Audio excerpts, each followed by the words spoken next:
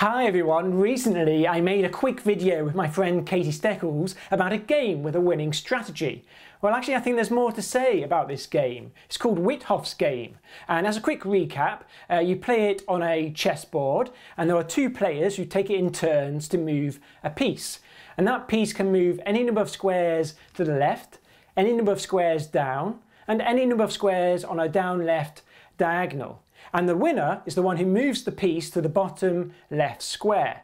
And I asked you, what are the losing squares? Well, let's take a look at this because it actually involves some surprising maths.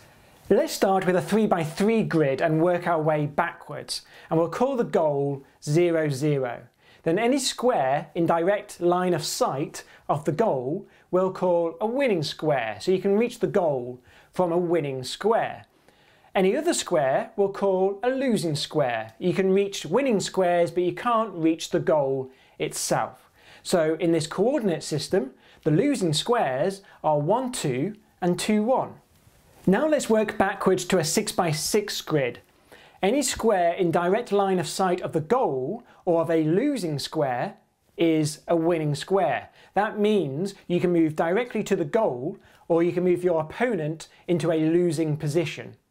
If we carry on, we can do the full chessboard and we see that the losing squares are 1, 2, 3, 5, 4, 7 and their reflections, which means the two coordinates are swapped.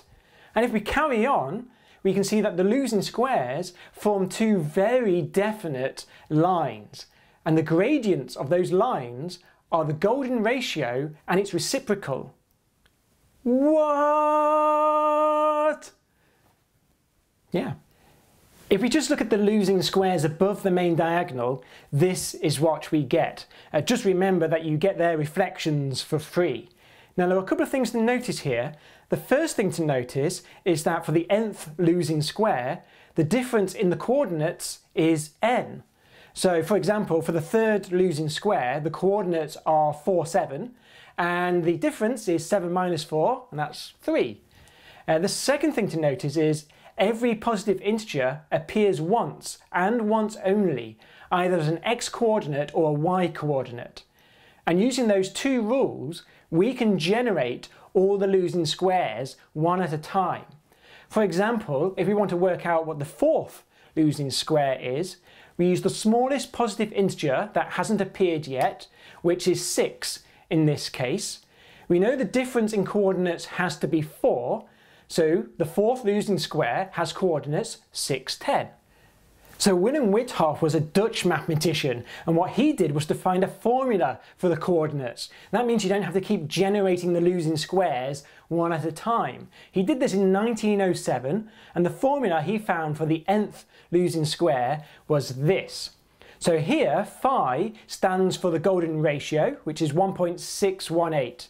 And the first coordinate is n times the golden ratio, and then rounded down to the previous integer.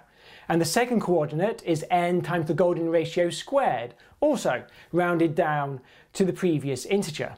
What Wythoff showed was that the golden ratio was the only number you could use in this way that had the desired properties. Those properties are that each number appears once and once only, and the difference in the coordinates is n. And that's it, but with just one more thing to say. This version of the game that I showed you with the chessboard was actually invented much later and independently by a different mathematician called Rufus Isaacs. Wythoff's description was actually very different. He described the game as having two piles of counters, let's say a red pile of counters and a blue pile, and you can have any number of counters in each pile, and then two players take it in turns to remove the counters.